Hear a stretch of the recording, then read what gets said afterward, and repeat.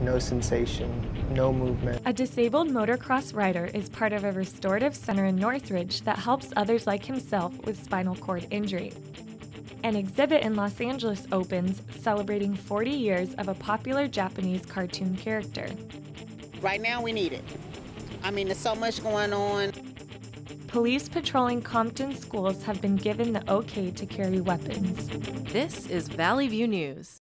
Hello and welcome to Valley View News. I'm Courtney Faust. And I'm Melissa Trahan. A group of missing hikers has been found safe after spending a cold night in Eden Canyon. Helicopters searched for the 15 hikers early Monday morning. The 4 teenagers and 11 adults were from a Huntington Park church. The hikers say they got lost but were able to call relatives on cell phones. A helicopter crew found the group on a muddy mountainside. They were lightly dressed in shoes, shorts, and t-shirts.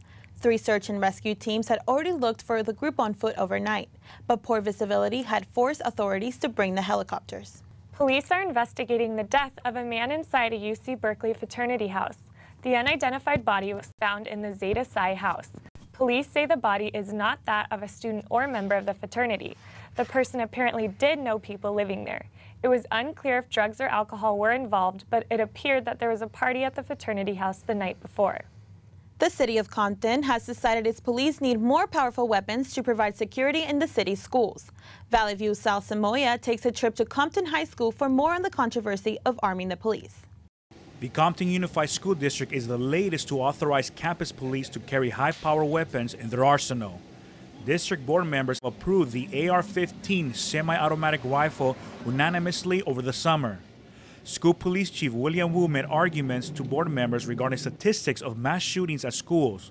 There are mixed opinions from parents over school police being armed with high-powered assault rifles. Right now we need it. I mean, there's so much going on in the city of Compton. We want to stay prepared at all times. And if the board is for it, I'm for it. Pues yo no estoy de acuerdo porque cómo van a estar. I don't agree with it. How can school police officers be militarized? We begin to fear them because they've been granted the use of excessive force. Que están haciendo del uso una fuerza exagerada. Parents not only have concerns of the school board's bill passage last summer, they are also upset school officials did not inform nor invite them to be part of the discussion. Compton is just one of few school districts in Southern California to arm their campus police with assault rifles. Others believe there are better alternatives to equipping school police with high-power weapons. Using weapons as a form of solving a problem is not going to take care of our issues here in the schools nor in the community. So it would be important to put money into programs on campuses, off-campus, satellites, where students who have emotional issues or problems or probably could even fall into an area that they would be deemed a problem could go and receive support.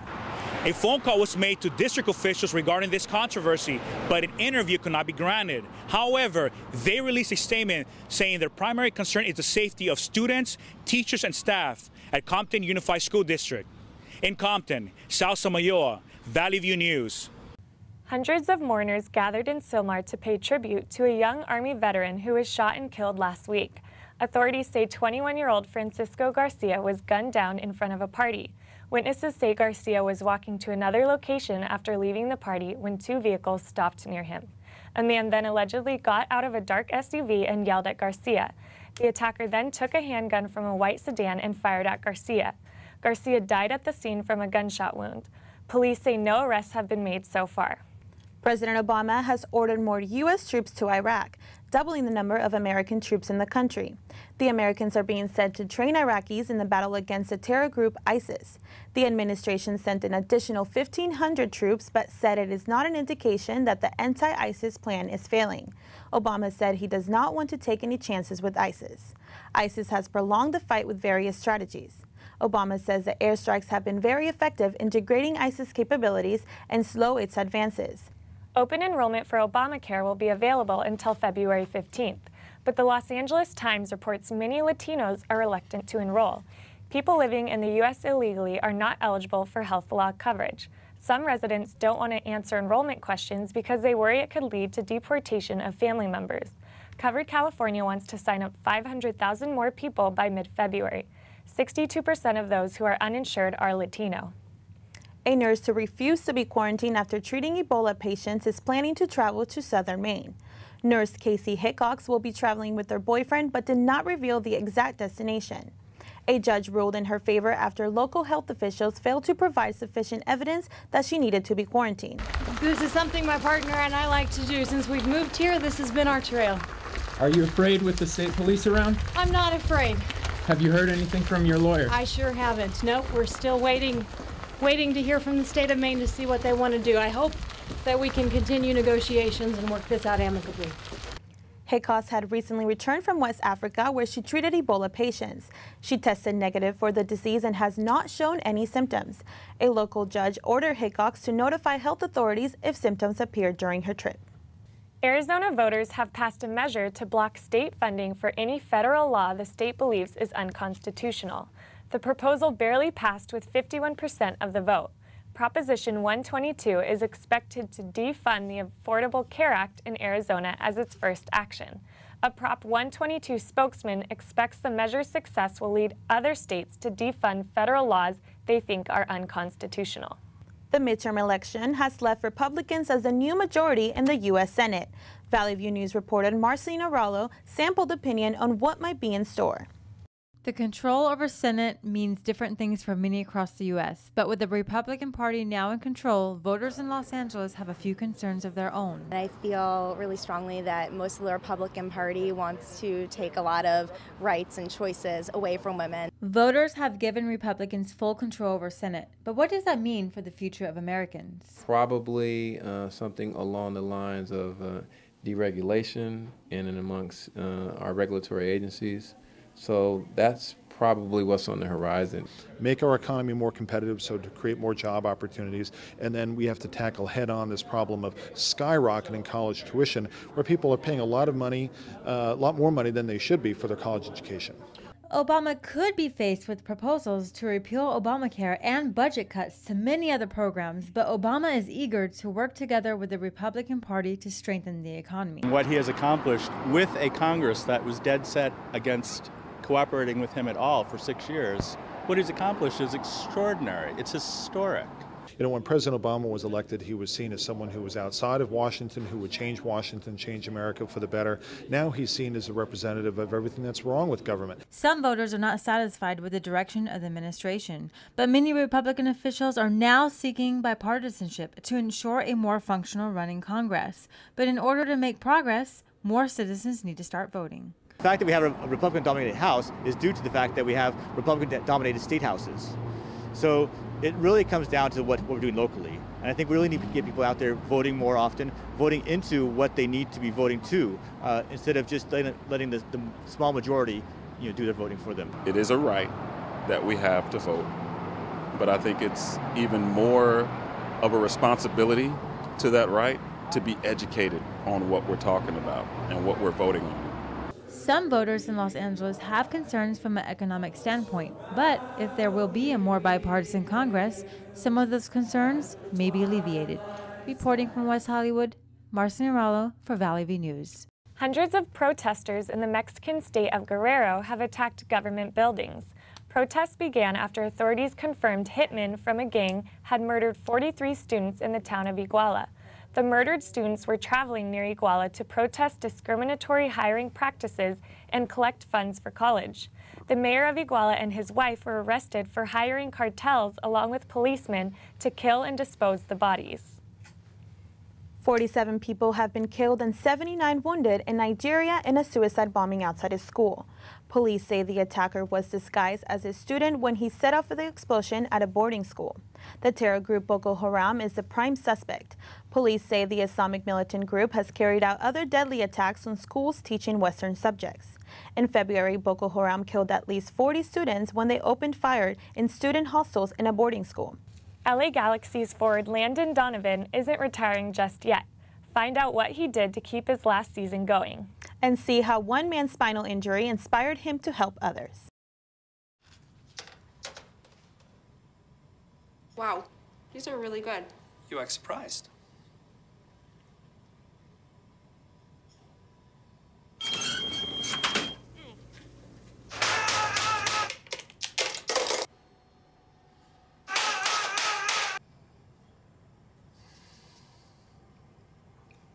Practice makes perfect. You don't have to be perfect to be a perfect parent. There are thousands of teens in foster care who don't need perfection. They need you.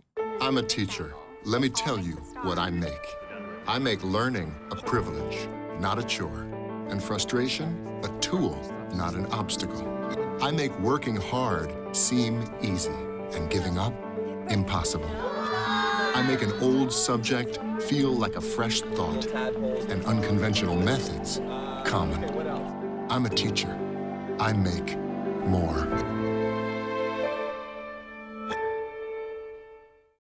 Now let's go to Mahina Haino with sports. I hear the Lakers got their first win. That's right, but before we get to that game, let's talk football. Things are a little bitter and a little sweet for the Cardinal fans. The Cardinals now have the best record in the NFL after pulling away from the St. Louis Rams 31-14. But Carson Palmer will miss the rest of the season after tearing his ACL in the fourth quarter. If you look up the phrase beat down in the dictionary, you will see a picture of the Green Bay Packers destroying the Chicago Bears. Aaron Rodgers threw 6 touchdown passes as the Packers annihilated the Monsters of Midway 55-14. The Denver Broncos delivered a beatdown of their own against the Oakland Raiders 41-17. The Dallas Cowboys got back on track by defeating the Jacksonville Jaguars 31-17. And the San Francisco 49ers squeezed out a close one in New Orleans against the Saints. Final score 27-24. And right now, I can't think of anything sweeter than an AFC championship game like this. Peyton Manning versus Tom Brady, Broncos, Patriots, Mile High Stadium. Mississippi State is leading the NCAA college football playoff rankings with a record of 8-0. Florida State is right behind the Bulldogs, coming in second with the same record. Auburn is in third with the 7-1 record after a loss to Texas A&M. The Oregon Ducks follow right behind Auburn after beating Utah Utes 51-27 with the 8-1 record. And the Alabama Crimson Tide rounds out the top 5 with a 7-1 record. Other teams that made the top 10 are TCU, Kansas State, Michigan State, and Arizona State. A Simi Valley motocross rider was given a second chance at life after an injury almost killed him in 1999. Valley View News reporter Lauren Bennett explains how he's helping others with physical disabilities. I heard that, and it was like a light switch, literally. Flipping the light switch off to my entire body, no sensation, no movement. Those were the first feelings Aaron Baker felt after landing on his neck on a test jump at a racetrack in Simi Valley in 1999. He had just turned professional a year before. The engine on his bike kept malfunctioning, so Baker and his team kept making adjustments. But it had one major glitch on the largest jump Baker was attempting. He broke cervical vertebrae 4, 5, 6 in his neck. In the hospital, Baker's heart stopped. And then I heard the machines flatline, and that whole, 1 minute experience was incredible. The moment I did finally release and allow myself to just let go was tremendous. It's scary as hell, but then that moment is not. The nurses resuscitated him, and now he walks. Baker had to go through years of gaining his strength back. This is when he met his mentor and future business partner, Taylor Isaacs. There has to be a facility in which someone could maximize the recovery from a disabling condition, and that was the origin of CORE, where we're bridging the gap between physical therapy and personal training through restorative exercise. There are 8 restorative exercise specialists at CORE. They help from spinal cord and orthopedic conditions to stroke victims. Aaron's accomplishments motivates his clients. Yeah, Aaron's been a huge inspiration. I mean, he was obviously never supposed to move anything again, and he's walking, Same as being a prognosis, I'm a walking quad, so. But I don't care what they call me. I mean, I know who I am and what I can do, and that's all that matters. It's been 15 years since Aaron Baker's accident, but that has not stopped him from recently getting engaged this past year and also keeping a positive aspect on life. In Northridge, Valley View News, Lauren Bennett. The Los Angeles Lakers finally won their first game of the regular season. The Lakers beat the Charlotte Hornets 107-92. That makes the Philadelphia 76ers the last team in the NBA without a win this season. Kobe Bryant and Jeremy Lin each scored 21 points, and Carlo Boozer added 16. For the Hornets, Al Jefferson scored 23 points, and Kemba Walker added 17. The Lakers were down by 7 before a 25-6 run in the third quarter gave the Lakers the lead. Bryant says the Lakers' defense was a big reason they won. The Lakers were on the road for the next couple of games, facing the Memphis Grizzlies and then the New Orleans Pelicans. Time for hockey. In the NHL, the defending champions LA Kings are picking right up where they left off, abusing the Vancouver Canucks nets 5-1. The Anaheim Ducks commanded the best record in the NHL West, but they lost to the Canucks 2-1. I know I'd sure love to see another Ducks-King Freeway Series come playoff time. The LA Galaxy beat Salt Lake City 5-0, and that landed the team a spot on the Western Conference Championship. Landon Donovan scored 3 of his goals for the first playoff hat trick. Donovan scored at the 10th, 54th, and 72nd minute. Marcelo Sarva scored the 4th team goal, and Robbie Keane scored with an assist from Donovan. Donovan had earlier announced his retirement, but now he and the Galaxy are fired up. Some people are taking a different approach in exercise by joining CrossFit. This intense exercise has been criticized for being dangerous, but many people say it is the best way to work out. Valley View reporter Andrew Pitters has more on the demanding and controversial workout. Fitness is generally viewed as a positive lifestyle choice. CrossFit is the black sheep of the fitness world, and it carries the heavy burden of being seen as a dangerous activity. CrossFit itself consists of a range of full-body exercises, including Olympic lifting, gymnastics, and functional movement. It is meant to be fast and intense to train the human body for any situation. Physical trainer at Body Dynamics, Jackson Metakekia, says it is CrossFit's extreme nature that can lead to back, joint, and muscle injuries. I would say improper technique, bad form, or overuse. Using the same body parts over and over with improper technique and weight. CrossFitters themselves believe too much blame is placed on the sport itself. They say that like any sport, human error and lack of training are large factors in any injury. The dangers that are in CrossFit are the same dangers that are in any other form of exercise. If you're not doing something properly, if you don't have someone teaching you the proper way of doing it, you're going to get injured. One of the best ways for people to avoid getting hurt is to find a gym where the coaches are certified personal trainers who have been doing CrossFit for years and know all of the mechanics. These coaches will put more emphasis on teaching muscle memory with low weight until people are ready to advance. With more than 25 gyms in the San Fernando Valley alone, CrossFit is managing to fight through the skepticism and maintain a highly dedicated membership. Yeah, people who do CrossFit are very diehard. They're very, very into the community of it, which I think is the biggest factor. Whenever you go to a gym, if it's a good gym, if it's a strong gym, you'll have a lot of people who are hanging out all the time. It's that sense of community that motivates CrossFitters to look past the controversy and continue to achieve new goals. In Northridge, I'm Andrew Pitters for Valley View News. That's it for sports. Now back to you. Up next in business and entertainment, American Airlines is expanding at LAX. And Pixar's Toy Story is making its way back to the big screen. NFC, AFC, offensive linemen, defensive tackles, quarterbacks, and cornerbacks are all living united to ensure the academic success of millions of kids in our communities all the way to graduation day. But that won't happen without you. So take the pledge at unitedway.org. Make a difference in the life of a child. Suit up like your favorite NFL players and become a volunteer reader, tutor, or mentor with United Way.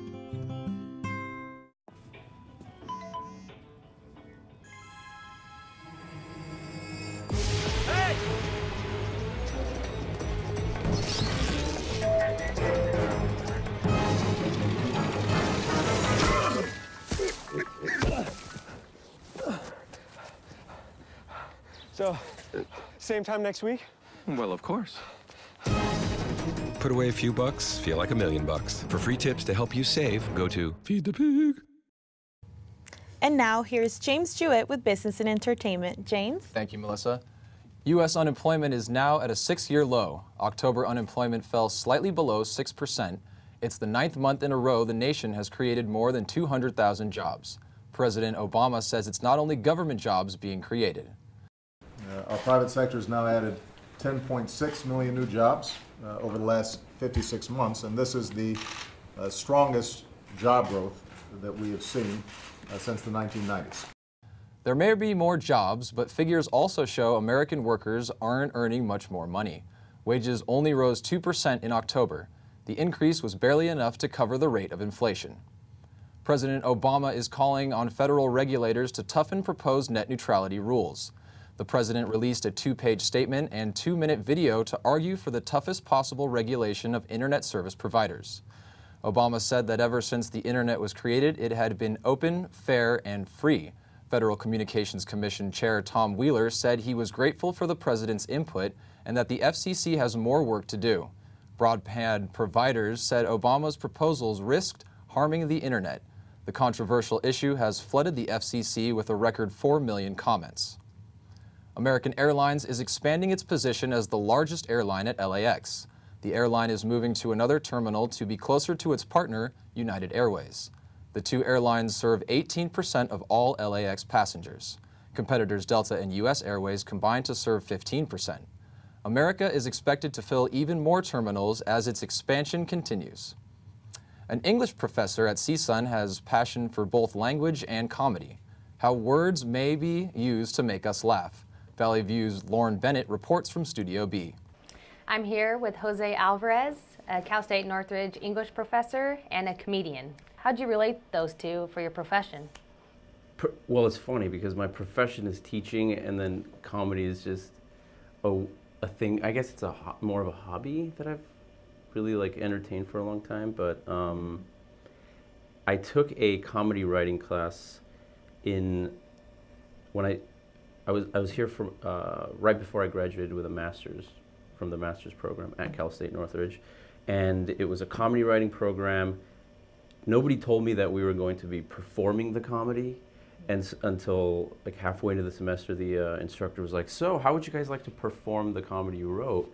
And he took us out into the comedy scene under some weird bar in Hollywood, and we all just got up and did comedy, and it was kind of exhilarating and fun, and that's how really it started.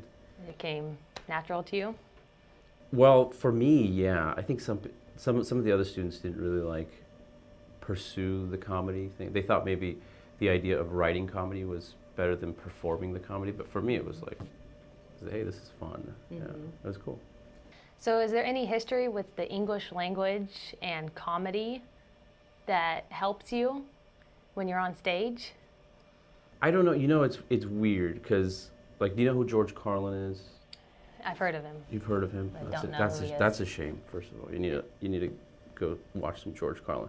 But and there are comedians who do they have comedy bits on weird phrases on the English language, and so they'll play around with the actual language. I don't know if I can't really say George Carlin's material on here, but you could quote him. It's pretty he uses the S word a lot. I don't know if I can say that on here.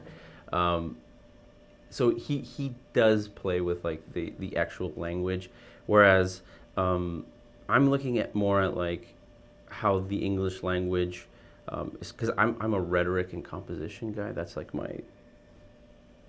my emphasis is rhetoric. Mm-hmm. So I'm more kind of playing around with the rhetoric that's out there and reshaping the rhetoric and sort of talking about and questioning the stuff that's out there. Okay.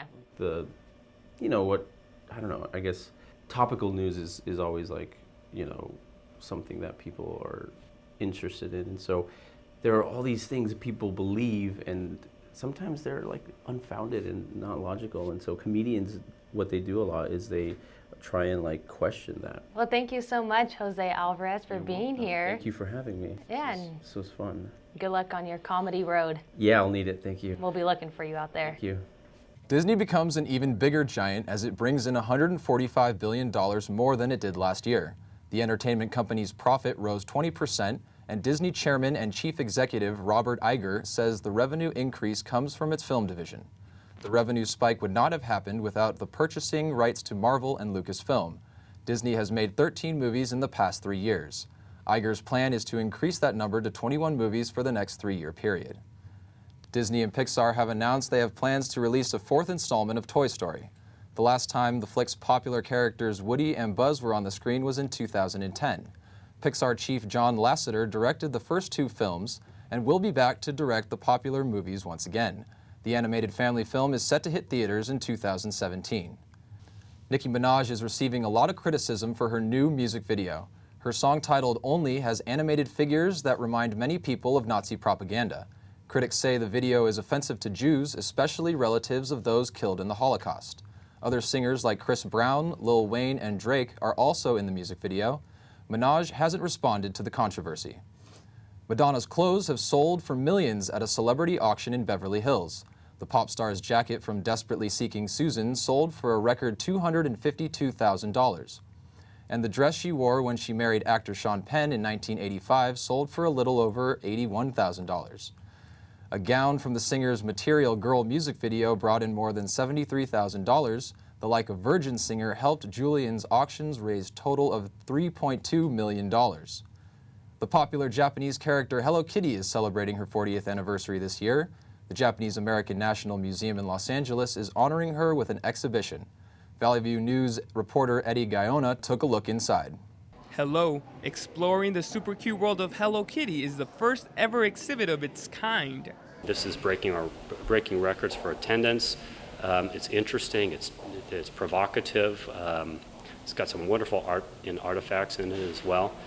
The global icon was created and introduced back in 1974.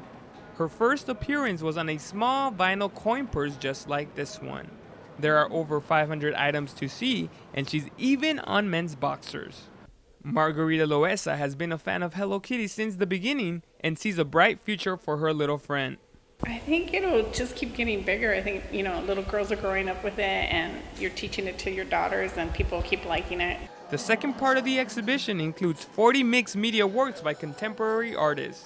So far for me, this is really interesting. I like to see other artists, their interpretation of what, Hello Kitty looks like for them, Yummy Gummy Kitty is a mixed media sculpture by contemporary artist Jonathan Stein. But you don't have to be an artist to express what Hello Kitty means to you. Fun and also friendship. And I think it's just a wonderful thing for the kids to attach themselves to, which is something that is wholesome. Celebrities are in love with the Japanese character as well. Pop star Lady Gaga wore this one-of-a-kind Hello Kitty dress for a photo shoot in honor of Hello Kitty's 35th anniversary back in 2009. And singer Katy Perry rocked this Hello Kitty outfit on the red carpet of the Brit Awards that same year. Hello, exploring the super cute world of Hello Kitty opened to the public last month and will run through April 26th of next year. All museum visitors will get one of these. In downtown Los Angeles, I am Eddie Gaona, Valley View News. That's all for business and entertainment. Back to you guys. Thank you for watching Valley View News. I'm Melissa Trahan. And I'm Courtney Faust. Have a great day.